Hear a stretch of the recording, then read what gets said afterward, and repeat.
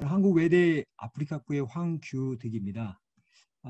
이번 그 지중해 연구소 그 국제학술 대회에 초대해 주셔서 감사드리고요. 특별히 그 윤영수 원장님하고 임기대 교수님 비롯한 또 수고해 주신 여러 스텝 선생님들께 다 이 자리를 빌어서 감사의 말씀을 드립니다.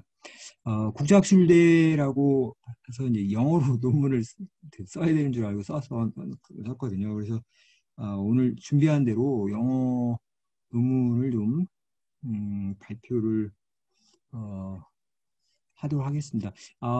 앞전에 두 교수님께서 그 접근하셨던 접근 방식하고 좀 제 논문은 좀 조금 차이가 있는 게 두 분께서 역사적 또 이제 문화 인류학적 이런 접근 부분들이 좀 아주 위치하게 아주 잘 이루어진 것 같습니다.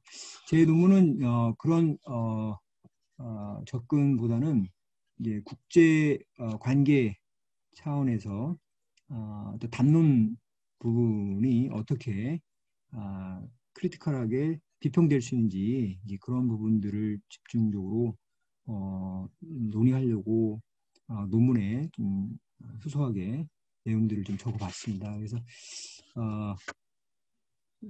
일단 그 논문을 다 갖고 계신지 모르겠습니다. 그래서 논문을 좀 보시고 제가 좀 설명을 드리겠습니다. 그래서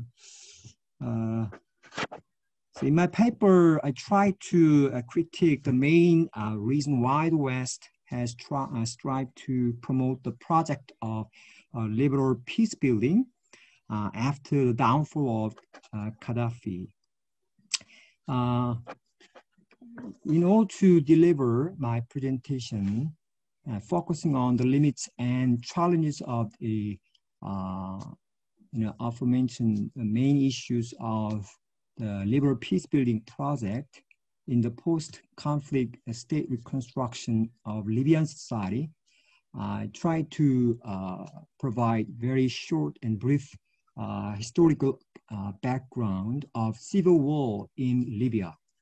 So to cut the long historical count of Libyan civil society as well as state, I can start by saying that Italy colonized Libya until its defeat in World War II.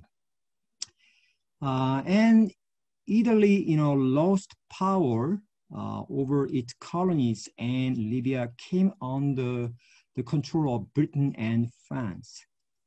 As we know, there are three important regions of Libya, that is Tripolitania and Cyrenaica and Fezzan. So these two, Tripolitania and Cyrenaica, occupied by Britain, and Fezzan was controlled by France until Libya gained independence in 1951. Following the independence, Libya started off as a federal monarchy consisting of those three demarcated regions. However, when Gaddafi came to power in 1969 through coup d'etat, he abolished the federal system and united the country by centralizing political institutions and became an absolute dictator of Libya for 42 years. Prior to Gaddafi's rule, the King Idris of Libyan monarchy, which ruled from 1951 and 1969, has continued to lead the Libyan society divided into three historical provinces, as I already mentioned, Tripolitania, Cyrenaica, and Fezzan, based on tribal lines. In fact, Libyan society, which was structured along ethnic and tribal lines, consists of diverse ethnic groups.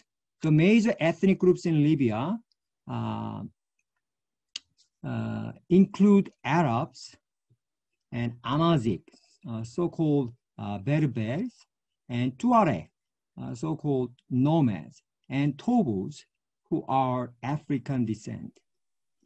And Gaddafi pursued actually a very strong policy of tribalism also, and supported tribal structures instead of allowing political parties or organizations to flourish.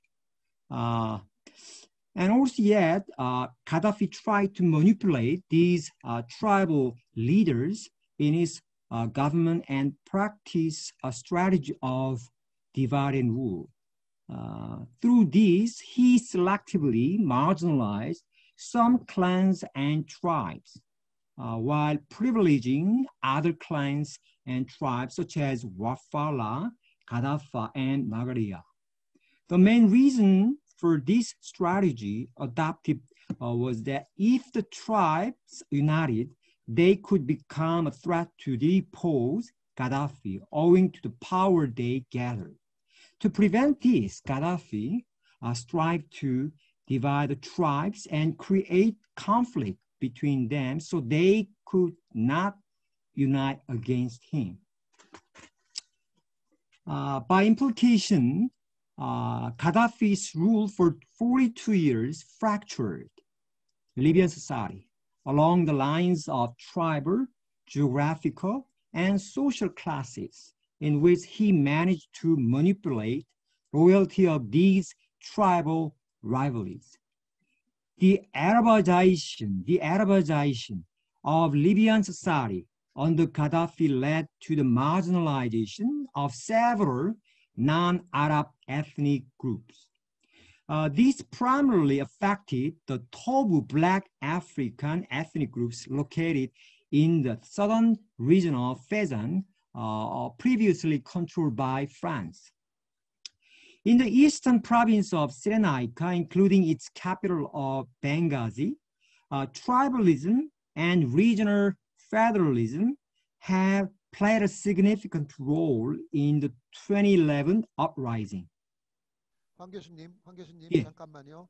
그 카메라가 지금 얼굴이 잘려서 나오니까 카메라를 좀 조정해 주시겠어요? 황 교수님 이제 얼굴 다 나오도록. 예, 고맙습니다.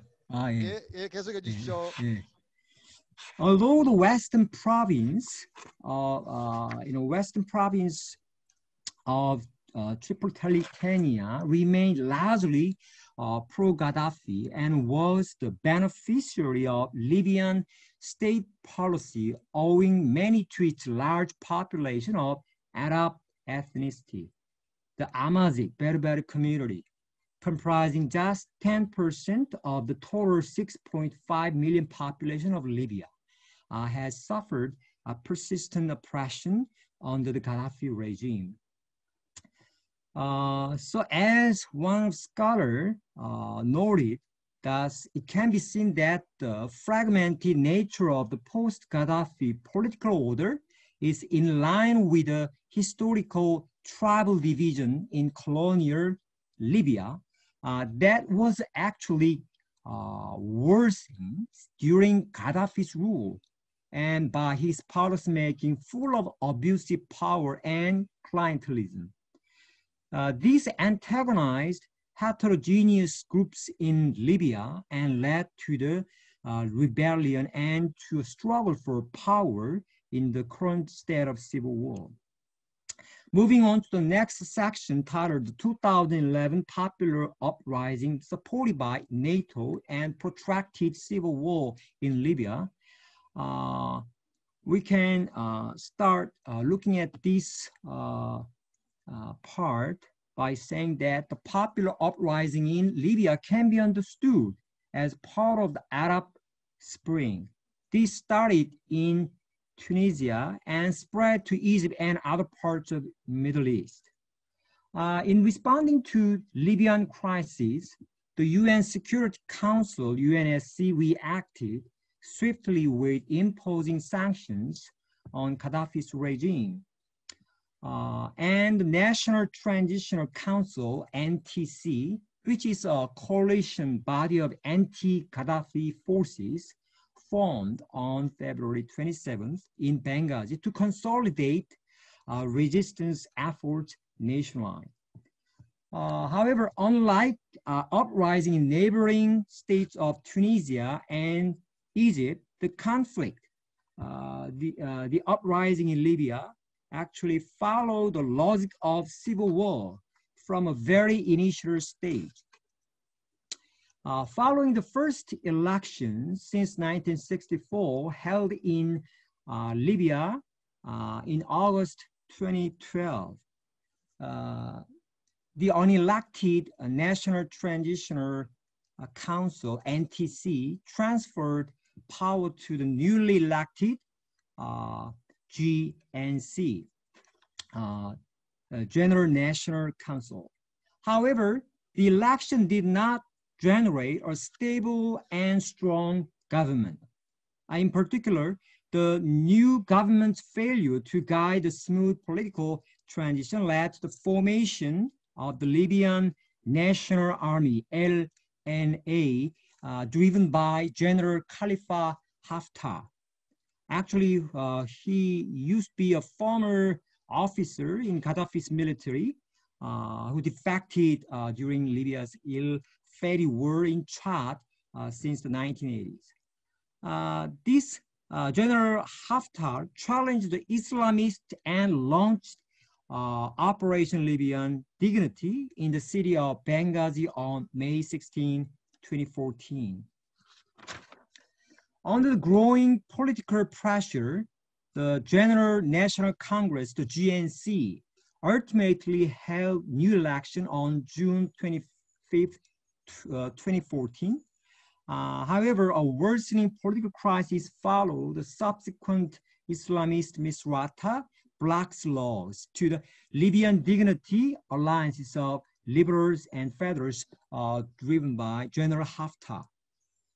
Haftar offensive caused the Islamist Misrata bloc to launch a military campaign of its own named Libyan Dawn. The GNC, which was controlled by Islamist Misrata bloc under Libyan Dawn forces, rejected election results and refusing to transfer power to the newly elected House of Representatives, HOR. This led to the creation of two opposing governments between the Operation Dignity and Operation Libyan Dawn. In this context, UN support mission in Libya, UNSMIL, has conducted intensive negotiation in Libya, seeking to favor peace talks between HOR and GNC until achieving the Libyan Political Agreement, LPA.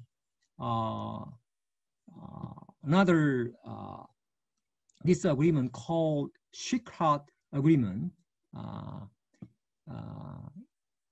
which was adopted in Morocco in 2015.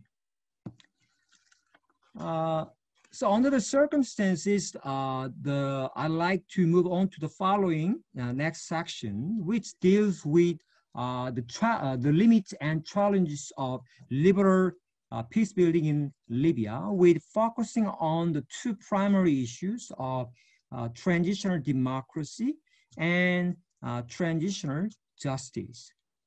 So regarding the Libya's failure of transitional democracy, I would like to point out that although the 2012 democratic election in Libya were very much admired by the West, with showing the commitment of NTC, National Transitional Council, and their Western allies to establish a democratic government based on liberal peace. Actually, there was a great risk in fueling conflict in the country after the elections held in Libya in 2012, because there was no the two contending rivalry between GNA and HOR resolved. It's in fact, since the West was unable to interfere easily in the domestic affairs of Gaddafi's regimes because of the regime's critical stance against the West before. So they had to devise a system that helped them easily gain access to the country's resources. That is sort of like a theoretical system of liberal peace, and this has helped to construct the project of liberal peace building. So here it is important to note for us that the liberal democracy is imported from exogenous sources, external powers, such as like Western countries. This may remain very much harmful for importers unless the local groups desire truly its creation. Moreover, the Western style of democratization involves a top-down approach of supporting institutions at the central level and among government elites. This practice is well unveiled in the process of creating the Government of National Core, GNA, and Presidential Council in 2015. Given that there is no legitimate government recognized by both internal and external societies, which not only create the absence of rule of law, but also halts the progress of democracy in Libya. So as Jobir and Rosas argued that it was too hasty for the pro-democratic members of the NTC, National Transitional Council, which was a coalition of anti-Gaddafi regime, and their liberal allies to install liberal democracy and peace without generating an enabling environment for democratic state, which is a precondition for liberal peace. Moreover, it's important to point out that the West failed to take into serious consideration the tribal nature of the state that Gaddafi cultivated for almost half a century, and in which he regarding himself as tribal chief in the Jamahiriya, which is operated within the tribal framework. And moving on to the next subsection, in dealing with the problem of Libya's transitional justice, I point out that the country is left to resolve both the Gaddafi regime's legacy of human rights violations and war crimes committed in the post-Gaddafi era. Although the definition of transitional justice is very much contested, but the concept of transitional justice may be simply defined as the array of processes designed to address past human rights violations following periods of political turmoil, state repression, or armed conflict. Recently, the international development community, such as the World Bank and UN, has begun to recognize that the experience of transitional justice affect governance and development processes in the short-term peace processes and longer-term state building and development processes.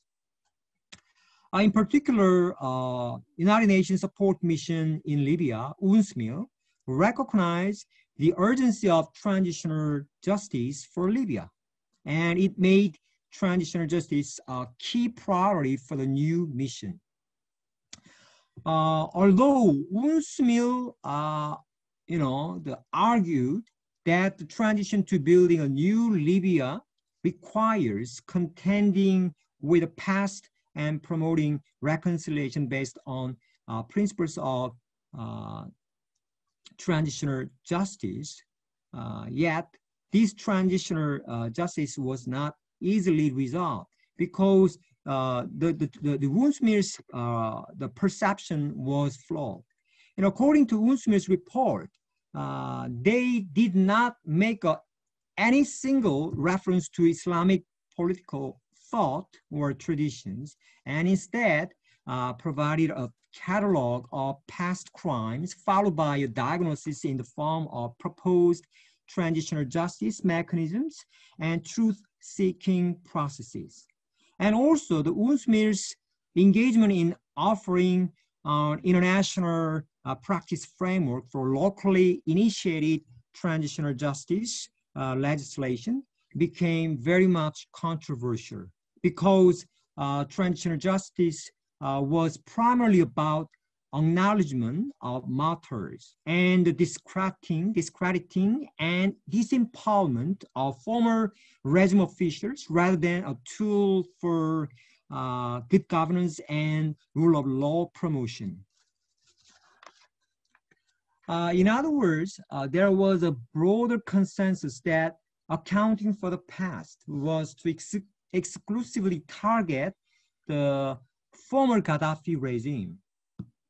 And although the scope and breadth of this targeting was contested, actually, indeed, one of the most serious division in post-Gaddafi Libya is between revolutionary towns and tribes portrayed as Thuar, which called, actually regarded as revolutionaries, including the towns of Misrata, Jentan, Benghazi, Sok al-Juma, Zawiya, Zawara, and another towns and the tribes called Azlam, which is regarded as Gaddafi regime's cronies. These include parts of Werfela and Bani Walid and Katafa and Mashara and Western Rouhaniye. This split was actually exacerbated by Gaddafi's manipulation of the tribe as a Libyan social institution that he used both to maintain his 42-year rule and to try to defeat the 2011 revolution. However, as Gaddafi's killing has shown, the groups that waged war against Gaddafi under the revolutionary banner were also implicated in numerous alleged criminal acts of an international character, such as crime against humanity and war crimes. So in this context, ultimately, Libyans opted for the most extreme option in the form of political isolation law. This was adopted by Libya's parliament, General National Congress, GNC, on May 5th, 2013. This law, PIL, Political Isolation Law, allowed all Gaddafi-era officials banned from participating in the political process, except those who defected. However, due to the serious problems of this law, the Libyan parliament of GNC in Benghazi repealed the PIL law on February 2nd, 2015. Therefore, the mechanisms of transitional justice supported by the development community, such as the World Bank and UN, I argued that these should be seriously considered, given that the sidelining of Gaddafi-era supporters and officials can also play the negative role of spoilers in destroying peace and reconciliation process, as these officials are also extremely influential in certain tribal circles. In wrapping up my presentation, I'd like to argue that dismissing the crucial fact regime change driven by the Western powers would aggravate the situation with prolonging the conflict in Libya. The West failed to help Libyans to establish their own government that could fit Libyan reality, rather than one based on Western liberal values. This means limitation of the liberal peace is very much deeply entrenched in the project of liberal peace building in the post-Gaddafi Libya. In this regard, it is important to emphasize that peace building should be driven by local rather than international stakeholders if emancipation is to occur in a way that is resonant. Furthermore, in order to bring peace and reconciliation in Libya, it should not bypass the value of tribal nature of Libyan society to be reconsidered. Summing up, it is important to remember that there is no one set of measures and approaches that must be followed to achieve the effectiveness of sustainable peace building. Rather, inclusive participation of diverse local stakeholders in national dialogue should be at the center of the process of reconstructing the post-Gaddafi Libyan society. However, a liberal peace building approach based on liberal peace theory, which is usually very much reactive than proactive, tends to suppress conflict rather than transform the conflict and the civil strife. Okay, this is what I have prepared for presentation. So I'd like to let you open up the flow discussion. Okay, thank you. Okay, thank you. 감사합니다.